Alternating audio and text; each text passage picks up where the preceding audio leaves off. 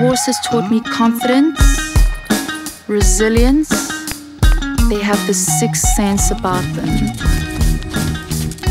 They just have this all-knowing presence. You can get a lot further by trusting the horse and forming connection with the horse. For a competition, I really need to get into the zone. I talk to myself and to my horse that we can do this.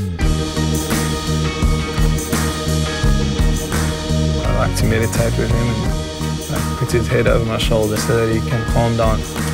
My highest high is definitely that moment where you're mid-air and the horse has all four of his hooves off the ground.